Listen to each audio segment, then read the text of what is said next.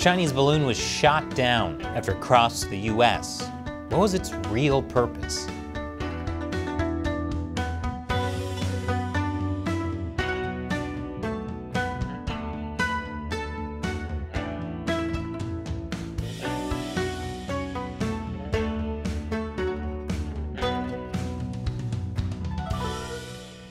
Welcome to China Uncensored. I'm Chris Chappell. There's been a lot of talk of war with China lately, so you'll probably want to catch up on the military-industrial complex, which I explain in the latest episode of our new channel, Gamers Unbeaten, how Nier Automata deconstructs the military-industrial complex. Link is below. Balloons. Some are decorations for celebration, others are a sign of evil. And if it's a gender reveal party, they're both. For the Chinese Communist Party, though, they're for spying, and also evil. Last week, a Chinese balloon was spotted floating over 60,000 feet in the air above Montana. This isn't just any balloon. It was unmanned, maneuverable, and huge, with a payload below the balloon the size of 2 to 3 school buses. Well, hello everybody. I am sitting in my driveway here in Billings, Montana, and right now there is a ground stop on our airport, and this thing is up in the sky. And if you thought I was being dramatic calling this balloon evil, then maybe they shouldn't have made it look like the Death Star. It was later reported that the balloon had already entered the U.S. Air Defense Identification Zone near Alaska on January 28th, crossed into Canada on the 30th, and into Idaho on the 31st, then spent several days going from Montana to South Carolina. The path wasn't random. According to U.S. officials, the balloon went over several sensitive sites, though what exactly they were wasn't specified. However, Montana is the home of Malmstrom Air Force Base, where there are over 100 silos holding nuclear-tipped intercontinental ballistic missiles. The fact is, we know that it's a surveillance balloon. Once the balloon was detected, we acted immediately to protect against the collection of sensitive information. Hopefully by protect against the collection of sensitive information, they mean put up a tarp with a pointed message on it.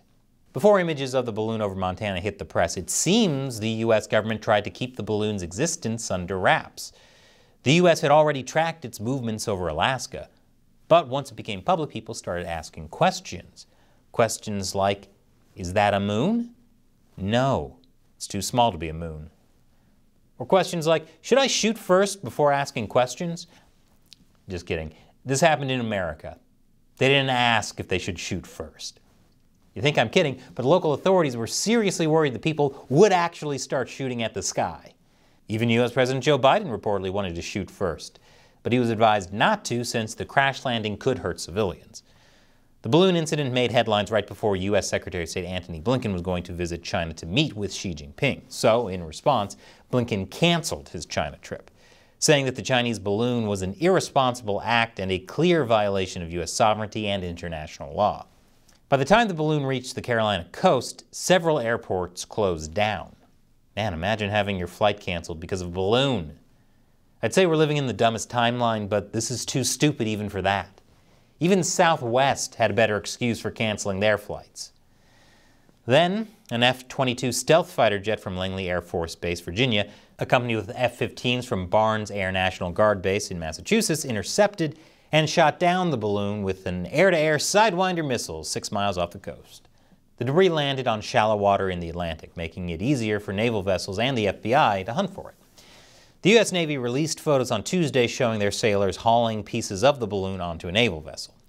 One official says the pod fell largely intact and should provide a useful opportunity to examine and reverse engineer Chinese intelligence and communication systems.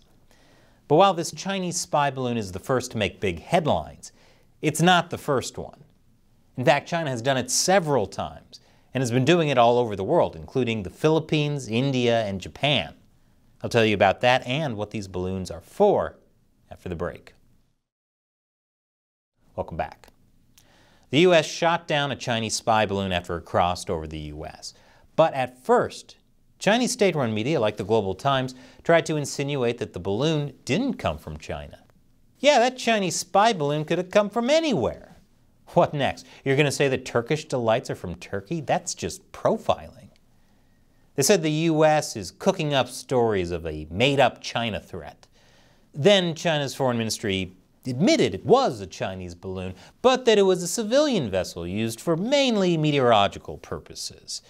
It just happened to deviate from its planned course. Mainly meteorological purposes? Were they just checking the weather over every major military base in the Midwest? What else was it used for?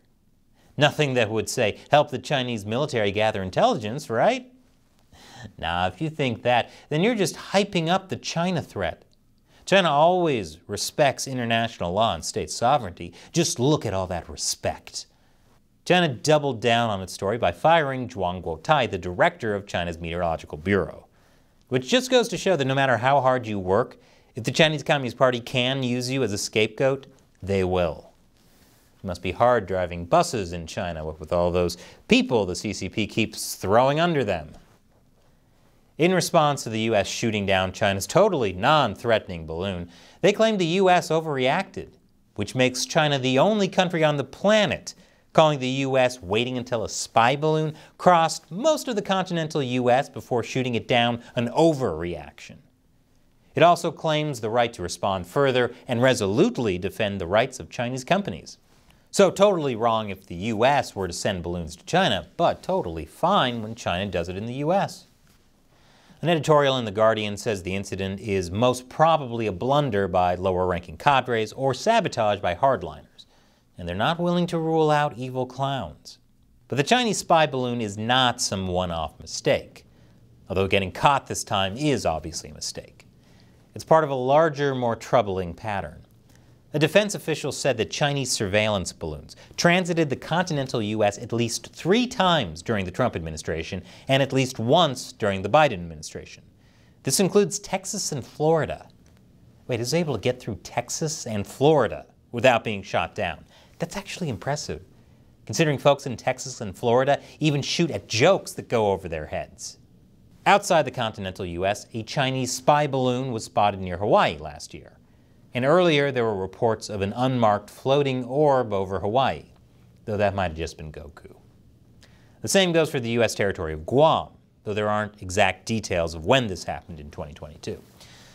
Not too long after China's latest spy balloon was spotted over Montana, another was spotted over Latin America, reportedly over Costa Rica, Colombia, and Venezuela. There are a lot more than just these incidents. One Pentagon official said 5 Chinese balloons have circumnavigated the globe, and China has conducted 20 to 30 balloon missions globally over the past decade. As I mentioned, this includes an airship over the Philippines last year, which resembled 2 solar-powered designs, the Tianheng and Yuanmeng. There's also reports of balloons spotted above India in 2022, as well as Japan in 2020 and 2021. Although we don't have proof that these balloons belong to China, this latest incident in the U.S. is making other countries look for links to these past incursions.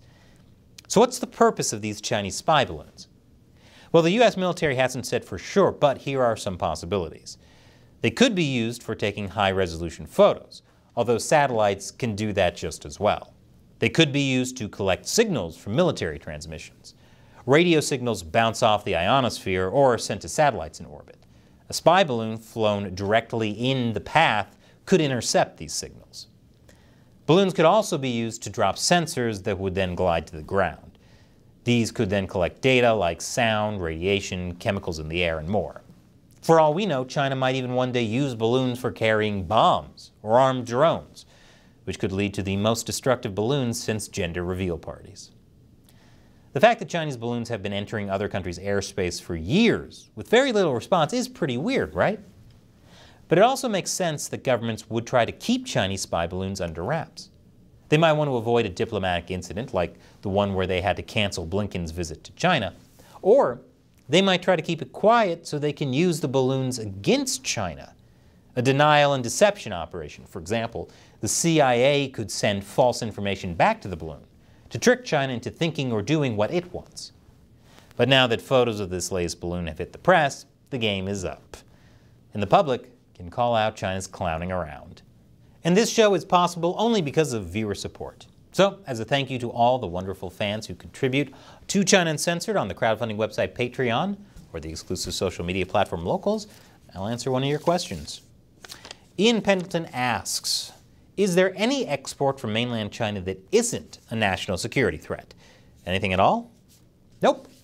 Even giant pandas are a national security threat, which is why everyone should hate them, like I do. Thanks for your support and your question, Ian. And thank you to everyone who supports China Uncensored through Patreon. Join us at Patreon and contribute $1 or more per episode. You get a bunch of cool perks, including me answering your questions on the show. Check out patreon.com/China Uncensored. Once again, I'm Chris Chappell. Thanks for watching China Uncensored.